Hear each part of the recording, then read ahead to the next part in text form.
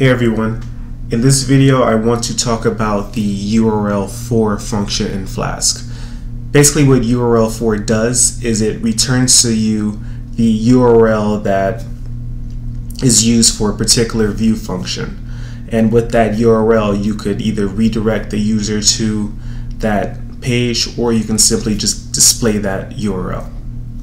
So to demonstrate, let me show you what I have set up. I'm importing Flask along with URL_for and redirect, the two functions we're going to use in this example. And then I have a route on the index set up here. So I'm going to create another route.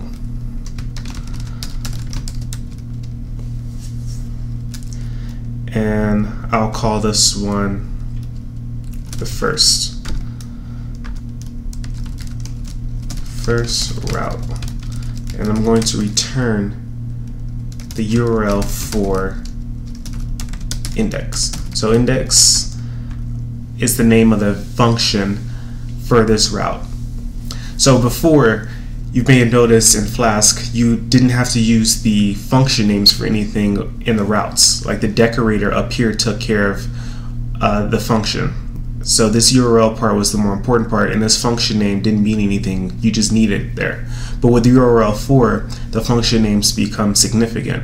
By referencing that function name, you will get the URL associated with that function. So in this case, the URL for index should be this.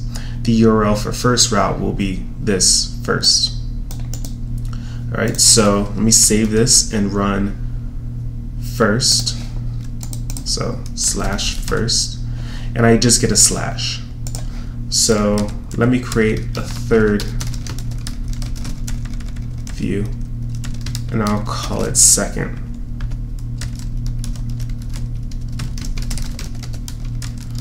Return URL_for first route. And now if I go to /second, I get /first because it's returning the URL for the first route. And this even works with parameters. So third, and it takes in a string called name.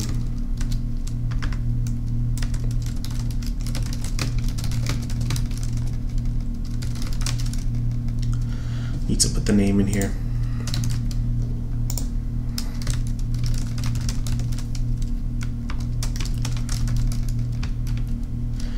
And if I say on the second, I want the URL for the third route, and I'm also going to supply a name. So I want the name to be Anthony.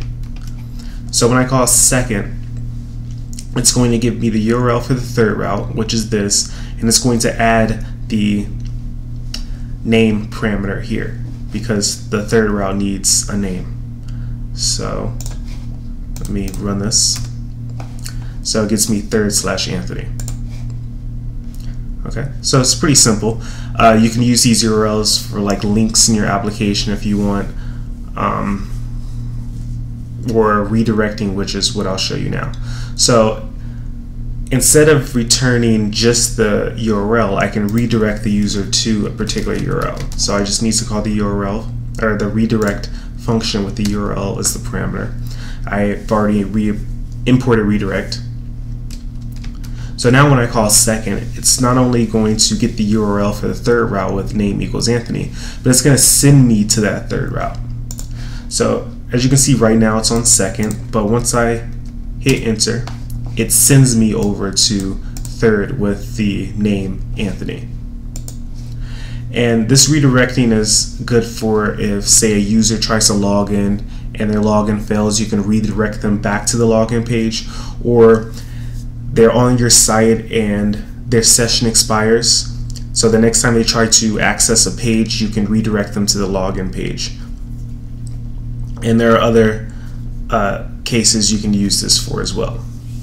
So I'm pretty sure that was pretty simple for anyone, but if you have any questions, just leave them in the comments below. If you like this video, just hit like and subscribe to my channel. So thanks for watching.